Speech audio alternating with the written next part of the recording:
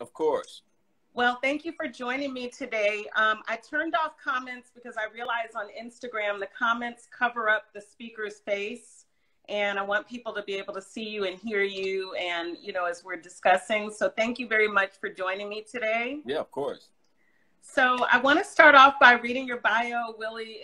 You're quite accomplished. Everyone knows that you are a prolific poet and author, and you've been repping New York very well and very inspiring, all of your works.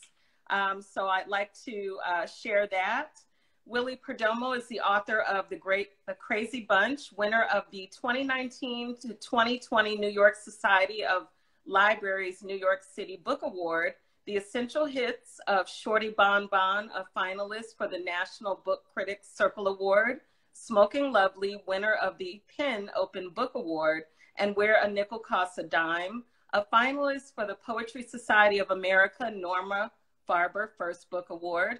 He is also a co-editor of the Breakbeat Poetry series anthology, LatiNext.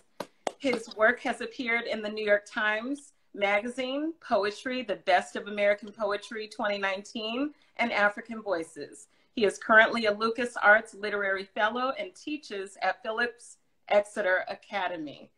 So I just want to congratulate you on your latest release, LatiNext, and I'm so excited to talk with you about the anthology today. Thank you. And so, Willie, I'd love to ask you, what was your inspiration for the anthology? I understand that it's in a series of poetry anthologies offered to the literary community. And so I just wanted to hear from you, what was your inspiration and the meaning for you behind the anthology?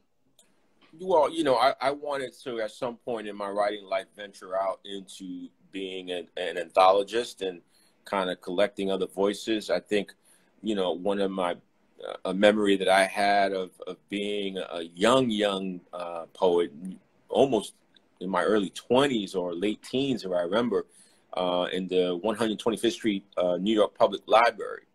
And I remember going to, had just started working on Where a Nickel Costs a Dime, and I would usually go into the library just to read, and definitely in the summers just to cool off. But there was an anthology by a guy named Arnold Ardoff, I think was his name, and it had a real generic title like 20th Century Black American Poetry, something like that, I remember.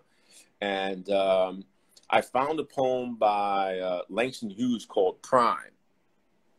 And there's a line where he says, uptown in the section of, he uses the N-word at the end, where a nickel costs a dime.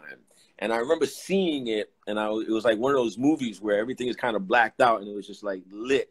The line was lit. I was like, Where a Nickel Costs a Dime, that's going to be the title of the book, And I found it.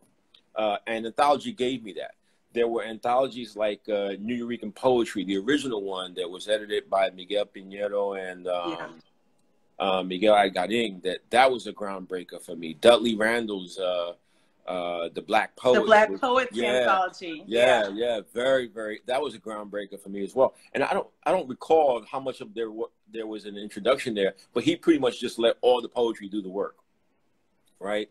So I'm thinking about how to bring the anthologies that inspired me to LatiNext. So when Kevin Colville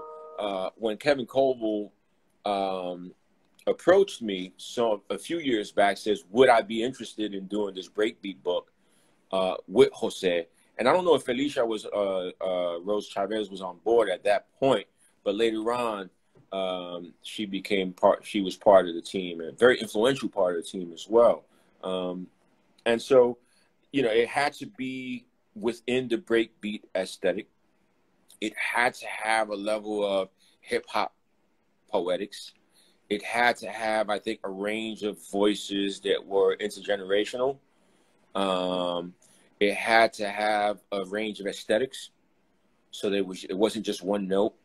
And I think one of the primary things that we were concentrating on was that it had to be there a level of inclusivity as well. And then to what extent were we exploring, being Latinx, but also being African American, being from the Caribbean, Yeah. being from the diaspora. So all these things kind of, you know, went into making LatiNext. So we were very intentional, very specific. I think the only, you know, the only drawback, I think the only thing that I suppose to bemoan was that we could include all the poets that submitted. And that's going to be a problem that any anthologist is going to have. So, yeah. For sure. And it's certainly it's beautiful. I noticed the themes of social justice that are weaved throughout the anthology. Certainly poets from representing, as you mentioned, the Caribbean, Latinx background, African American, from all over the country, of course, representing different regions. And so I want to also hone in on something that you said in your note in the anthology that really struck me as you're talking about what I perceive to be not only the history, as you mentioned, of the poets and heading into doing this anthology and the different influences that you've had, your travels. You mentioned Pablo Neruda. You also mentioned traveling to Chile and many of the poets that you've been inspired by working with and contributors in the anthology. But there's something that struck me, being from the hip hop generation myself. And you stated the Breakbeat Poetry series offers a poetics that, like hip hop, is in constant search of new forms, new utterances, new languages, freshness. And I really love that because it really bridges, as you mentioned, different generations, and those of us who understand how music influences poetry can really relate to that. So I wanted to ask you, can you talk about musical influences and how that kind of brings that musical culture into the poetry in this work, and certainly in your own work as a poet? Yeah, I mean, I can probably speak more for my own work than a lot of the work that's in the anthology, for sure, right? But sure. I mean, if we start with the anthology, you'll see that you know, the range of approaches to poetics is pretty wide, right? So that means that, in other words, that there's room for someone like, say, Anthony Morales, who's probably influenced by Big Pun, to someone like Malcolm Friend, who has inserts Maelo, Ishmael Herrera, who's a salsa singer, right? So what you're looking at is kind of this mix at that point. For me, you know, I started writing poems and reading poems, I think, in the early 90s. And this was right about the time that the native tongue movement was about to grow and explode. And it had a big influence on poets of my generation, right? So you were looking at groups like A Tribe Called Quest. They were still urban. They were still, you know, had their eye to the street, but they were also involved in using jazz as a way to, you know, heighten the sound a little bit. They were thinking in abstracts, right? You're kind of dissuaded from using abstraction when you write poetry because it's supposed to be specific and concrete. But, you know, I mean, those kind of groups from the native tongue were kind of forcing us to think things on different levels, on metaphysical levels, on concrete levels, on social justice level, to definitely be conscious, right? So if I take that influence of hip hop, I take the improvisation of jazz, I take the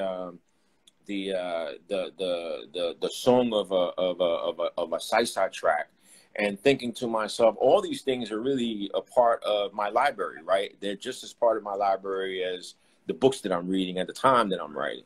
So how much of that influences me, you know, to some extent, I can say consciously that there is an influence, but a lot of that stuff is coming through my dreams anyway. A lot of it is coming through, you know, memories that I have that are sure. connected to specific soundtracks, right? So when I wrote The Crazy Bunch, I had a whole soundtrack. In fact, DJ Jibo, who's also from East Harlem, I asked him to put, you know, tracks to it, and he came one track after another, and all of them were on point because we came up during the same time, right? So you had everything from freestyle to hip hop in the playlist that he put together, which was exactly what I was thinking about when I'm writing the book. Oh, when I wrote the book, rather, yeah. That's wonderful. And so the anthology, I know that this is something that, you know, it's not overnight. It doesn't happen in a month.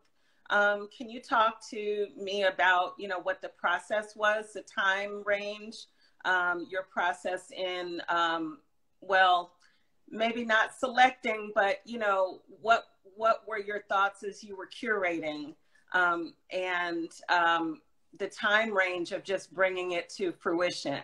Yeah, I think it was about a year altogether. So I'm thinking the book came out in April. We were in real heavy discussions during the summer. I was in residence as at the Montalvo Art Center, the Lucas Arts Literary Fellow. And so I was taking most of the calls up there and working on the anthology with Jose, with Felicia. And we were talking about the demographics of the contributors. We were talking about the regional imbalance of the contributions. Felicia was very influential in kind of checking us that way in terms of how are we balanced regionally here, you know. I think that was important in terms of the conversation. So we started collecting the submissions. We started going through the submissions, and because we had the Loteria cards as a kind of scaffold for it, it helped as to where certain poems would go. So that was important, right? That was a major factor in terms of how we were approaching where the poems were going to be placed. Yeah, go for it. Can you elaborate on that, please? Yeah, so the Loteria cards kind of have these thematic qualities to them. Death, sirens, music, culture. So we saw where the poets were, what the poets were writing to, that we selected, and then we kind of placed them accordingly within those sections. Wow. The other thing is who was going to start off the section and who was going to end off the section, right? So it's like putting an album together. You know, you got to have a good cut coming out at the beginning, and have a good cut on the outro as well, right? So that was part of it. So there were a few factors that we were thinking about when we were putting the book together, but the sectionalization of the book was key in how we started placing the poems. Wonderful. And you mentioned early on about the making sure that there was a balance of the intergenerations. And, you know, I've often seen in your work, you have referenced many of the other poets who've come before you, Miguel Algarín, and you've mentioned Amiri Baraka, and I know you've had a number of influence. How important was that for you to kind of see that these generations are talking to each other, and you're continuing to bring up the new generation of poets, their voices and what they care about, in sort of a conversation with poets who have, you know, been here and been doing this work for a long time? What are your thoughts about that in terms of the anthology? I think that if you look at any poetry book, or if you look at any anthology, any book, any collection of poems, you could look at a collection of poems that says this book has a lineage. It has a tradition. And sometimes we kind of fail to honor that lineage. We forget the traditions from whence we come, right? So I think it was important to honor the influences that came through. As an anthologist, certainly the anthologies that I mentioned, those were just a few of them. That was a way for me to honor those anthologies that had major impact on my writing as well. Because I usually will tell a young poet, look, go to an anthology before you go to a single collection. And when you go to an anthology, what you'll find is poets that you might want to pursue further, right? Sure.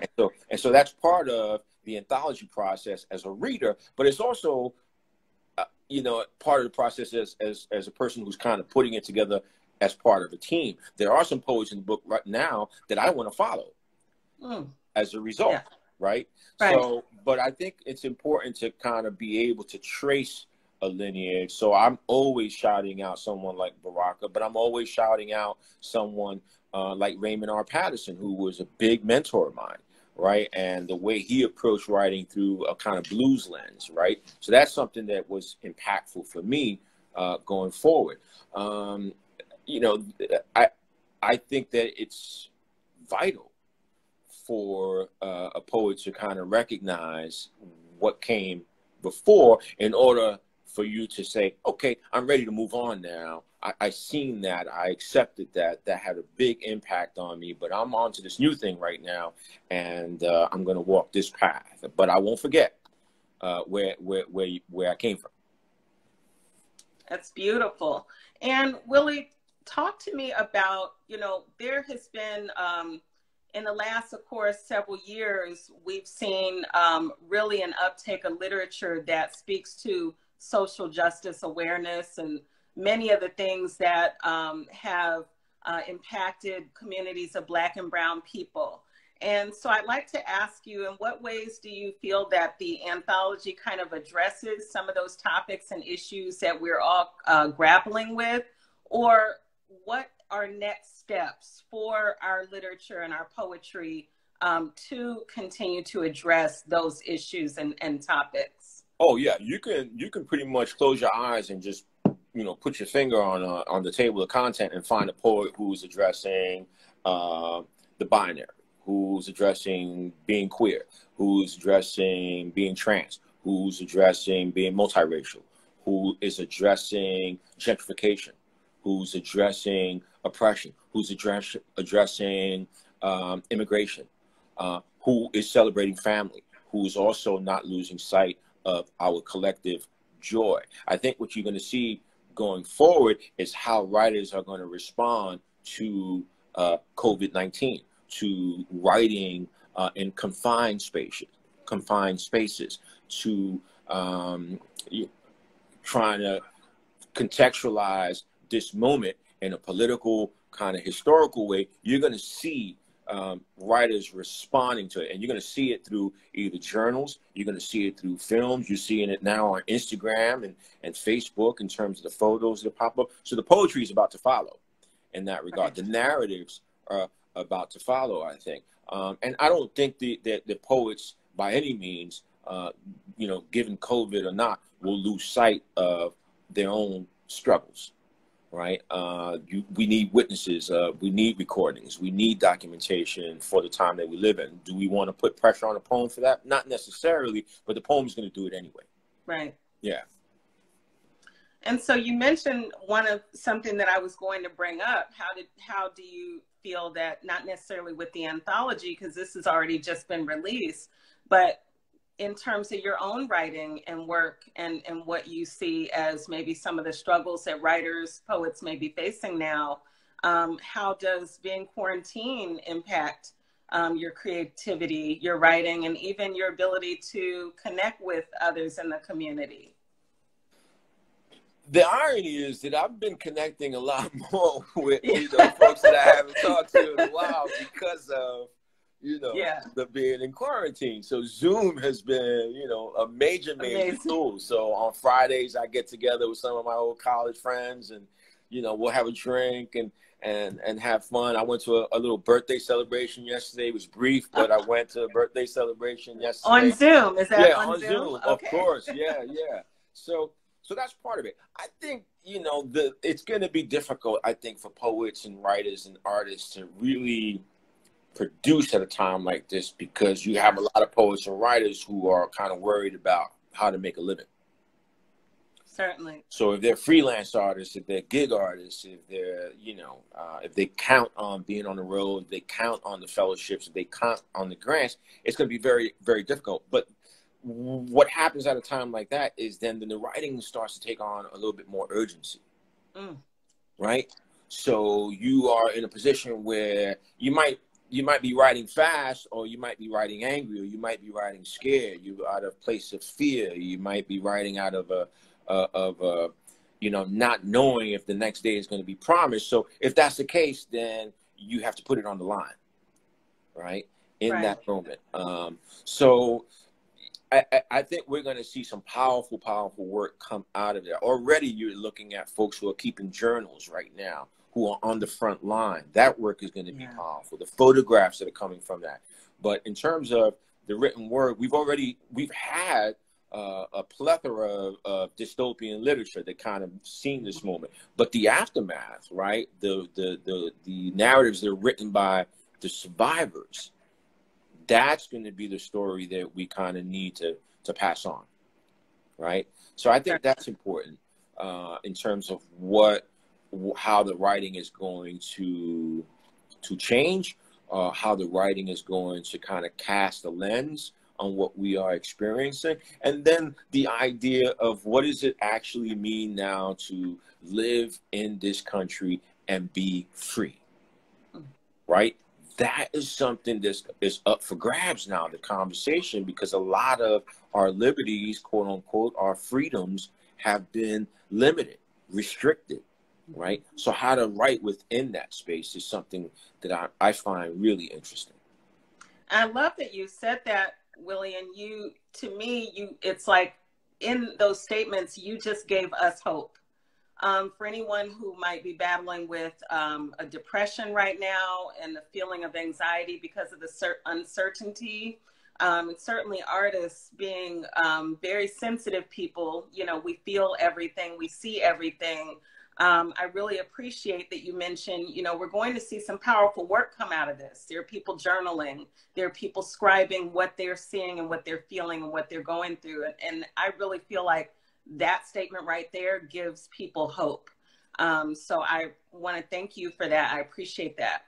And so I want to ask you, going back to your anthology, LatiNext, and if you're just joining us, we're talking about Willie Perdomo's new work, LatiNext, a Breakbeat Poets Anthology. And it's a beautiful work that was just released in April.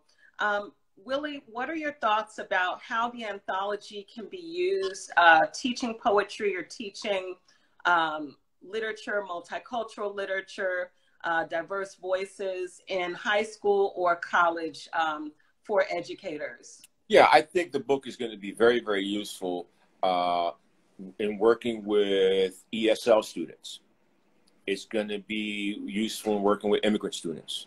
It's going to be useful in working with students who parents are from the diaspora, but from their native lands, if you will, but who were born in the diaspora, right? So, I keep thinking about a visit I made to a school. I think it was in Chicago, and most of the students in the classroom were either African American or Latinx, but the teacher was teaching Ozymandias, right? And I couldn't understand why, if I'm in Chicago and Gwendolyn Brooks is from Chicago, why are we not teaching Gwendolyn Brooks before we're teaching this kind of classical, white male, poem? Right. And so at that point, as a teacher, I would probably take out LatiNext and be like, all right, cool. Let's look at some of the poems in this book, and let's look at some of the sections and see how we can work with it. Basically, what I'm saying at this point is that student, that LatiNext student in the classroom, however they identify, whether they identify as Black or identify as white or identify as trans or identify, as multiracial, will find themselves in the collection. And when they zoom in on that one particular poem that'll kind of break the world wide open for them, the hope is that, one, they'll keep reading, and two, that they'll pick up their own notebooks and say, wow, I think I might want to write a poem about my experience living in Chicago as a Latinx young man, right? So that's the hope. So I think it's going to be useful in terms of holding up somewhat of a mirror to the experiences of young readers and adult readers alike, in colleges. Yeah. And I love that, because what you're talking about, Willie, is what we often discuss in education, which is culturally responsive teaching, using culturally responsive texts, being an educator who's supporting inclusivity and helping students see themselves reflected in the literature, which I feel like is so important. And I really see your anthology as being able to kind of be a central text for a course. And, you know, I'm an English educator, so I'm always thinking about those kinds of things, being a central text for a course, and then working in some other pieces to certainly teach a number of things, not just LatiNext literature, but as you mentioned, what does it look like to be, you know, regionally specific, or however you identify gender-wise or politically, that this collection, it has so much in it that I think will be of great value for educators and students all over.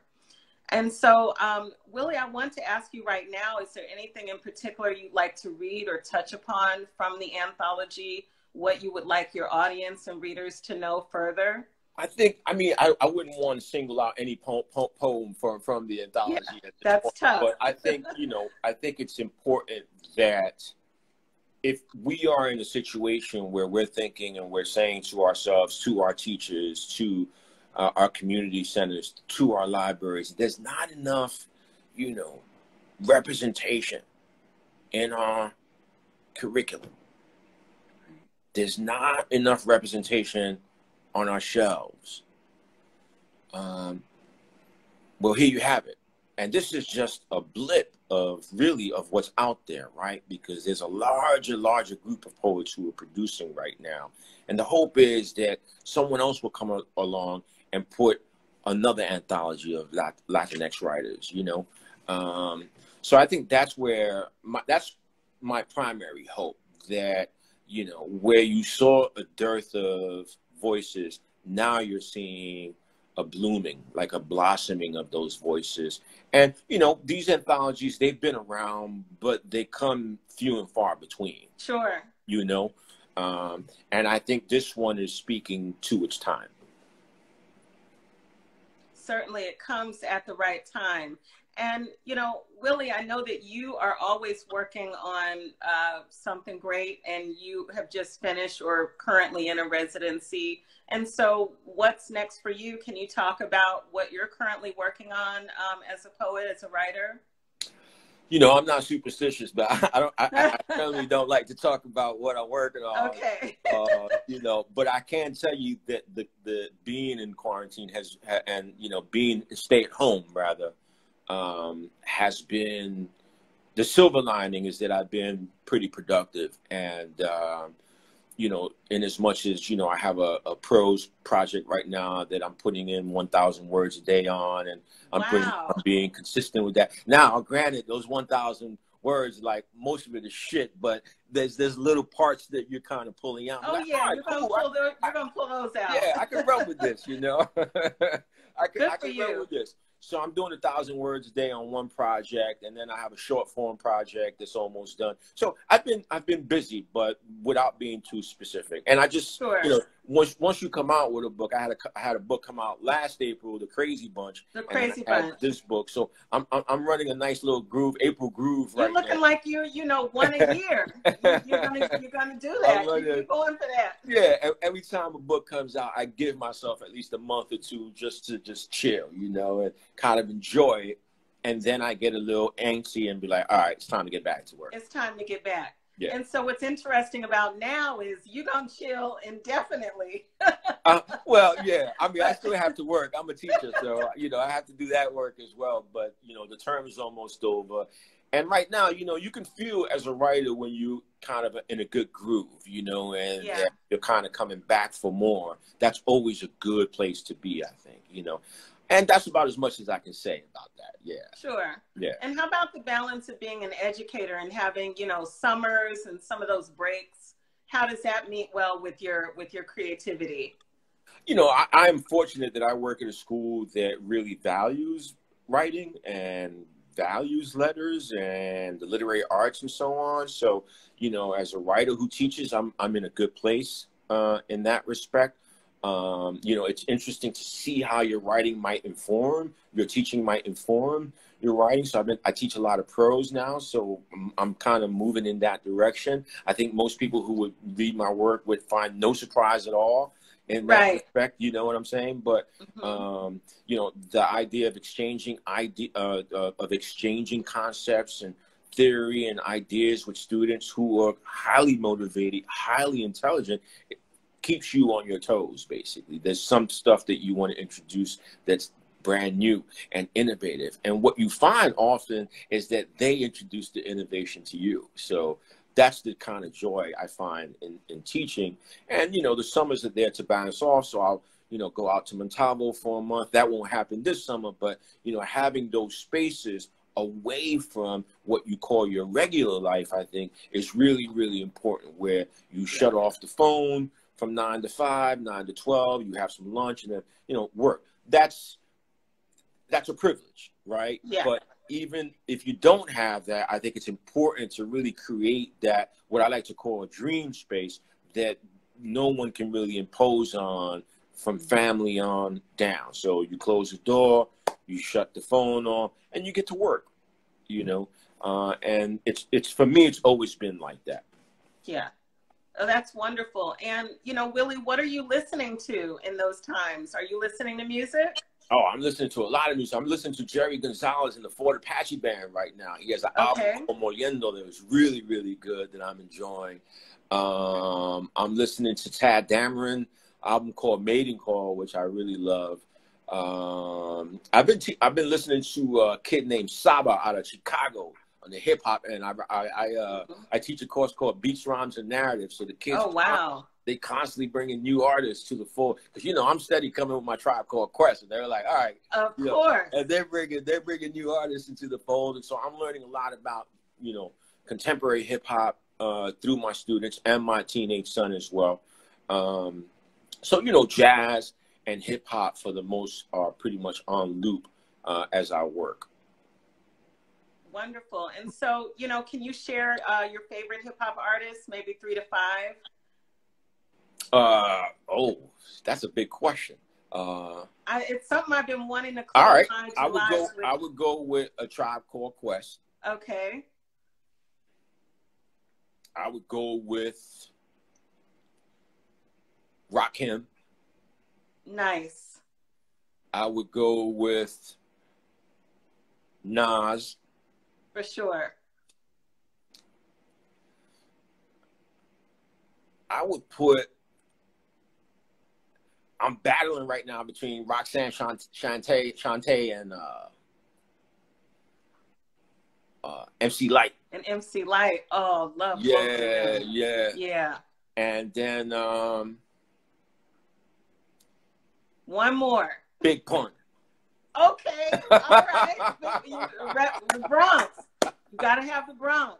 All right, cool. I kind of put you on the spot with that one, but you know your hip hop. So I know some of it. I know some of it. Yeah. Yeah. So Willie, where can we, other than IG, you're here at Willie Perdomo on IG. Where can we follow you? And certainly, where can the audience pick up a copy of LatiNext, a Breakbeat Poets anthology? Yeah, so for my social networking, it's Willie Perdomo across the board. So Twitter, Facebook, and Instagram. I would highly recommend, and I would love for folks who really are interested in getting this book to go straight to Haymarket Books. Okay. So, you know, all you have to do is punch in haymarketbooks.com. We had a fabulous launch last, I think, a week and a half ago. I think it's on their site as well. Okay. So if you want and are interested in purchasing the book, please go to Haymarket Books. And again, this is just not my book. This book belongs to Jose Olivares, and it belongs to Felicia Rose Chavez and the entire LatiNext community. So thank you for that, and congratulations again to you, right on, your co-editors, and all of the contributors. It's a beautiful work, and I look forward to sharing it in my classroom as well. Right on. Thank you. So thank you, Willie, so much for joining me today. Power and peace to your writing hand. Continue creative blessings for you. And look forward to staying in touch and seeing what else that you are producing. Likewise. Bless up to you. Thank you so much for having me. I appreciate it. Thank you, and take care. All right. Peace. Okay.